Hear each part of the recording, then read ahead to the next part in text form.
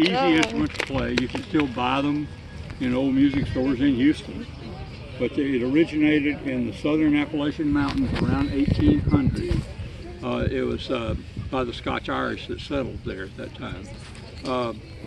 It's a true American instrument. Most of our other instruments, well, I think all of our other instruments came from other continents. Violin, most of your stringed instruments came from Europe. Banjos came from from Africa. But this is one that was original. Actually, there was I think it was kind of copied after something that came from Germany.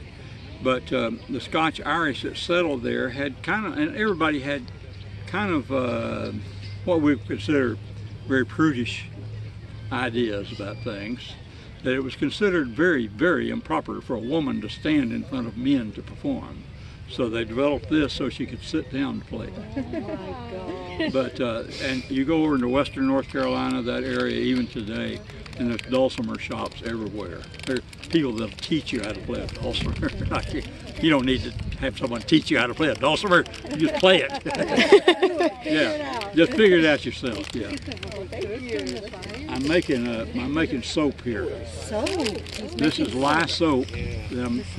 Oh, I see it. It's turning white. Yeah. He's going to tell us about it. You got the fire. You didn't go to This is Walmart. finished lye soap. I made this several years ago out here, but I got to get my fire hotter because it's not hot enough right now. But it's made from 3 ingredients: water, lard, and lye. I can play a dulcimer.